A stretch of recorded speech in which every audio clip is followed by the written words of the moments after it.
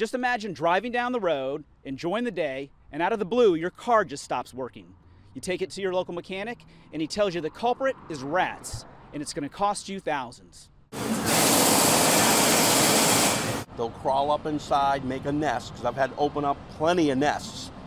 They make a nest, they stay there, and for some reason, they're attracted to the plastic on the wiring. We were sent these photos from FAU student Victoria Monsov, who told us her brand new car was parked in the student dorms lot at FAU.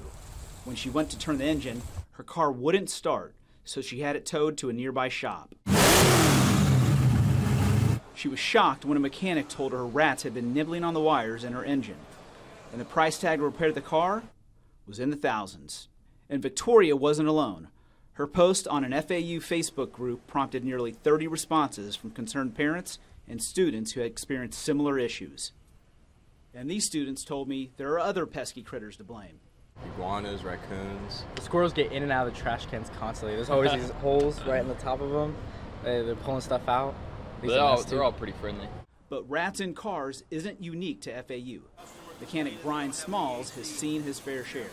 How many cars with rat problems have you done? I've probably done approximately 30 Man. over the years. In fact, he repaired one just last week.